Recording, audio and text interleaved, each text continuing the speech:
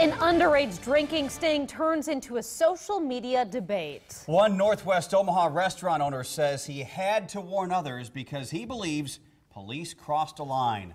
A single photo sparked debate. Good evening, I'm Craig DeGrelli. And I'm Jennifer Griswold. It was posted Saturday. The owner saying police are not fair when they do these compliance checks. Reporter Jake Wazakowski spoke to both sides and joins us now with the story. Jake?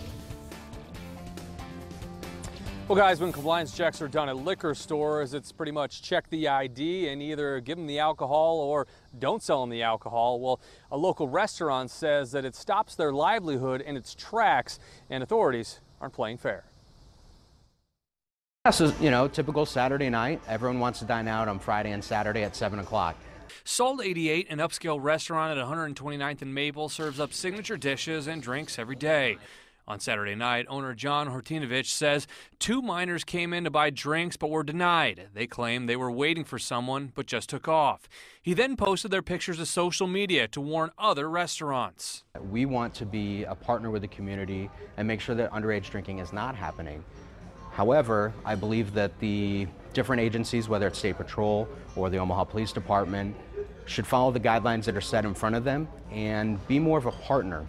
Hortinovich says businesses get exposed when they sell to minors, but not encouraged when they don't. And I think if the agencies were more respectable about our time, introduced themselves after the operation, actually sent the letters that they're highly recommended to do, it would be a different situation. The compliance operation netted 10 places selling to minors out of 158 businesses that were tested since July 29th.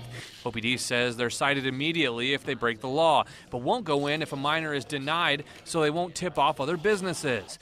Law enforcement and Project Extra Mile say it was alarming to see the photos posted on social media. We're concerned about it. It poses, again, a safety risk, and I would hope that there's some response to it because it really did cross a line. KMTV hasn't found an agency that says they do send out follow-up letters as the LCC suggests. Officials say enforcement is the best way to make sure restaurants and bars aren't selling to minors. Hortinovich says the caught-in-the-act mentality should stop.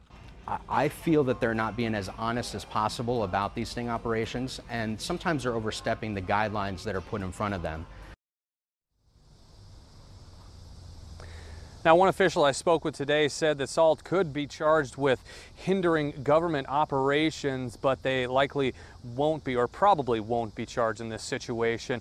Now, if you'd like to see a full list of those who sold to minors, plus those who were in compliance, you can check that out on our website at KMTV.com. Reporting live from 129th and West Maple Road, Jake Wazakowski, KMTV Action 3 News.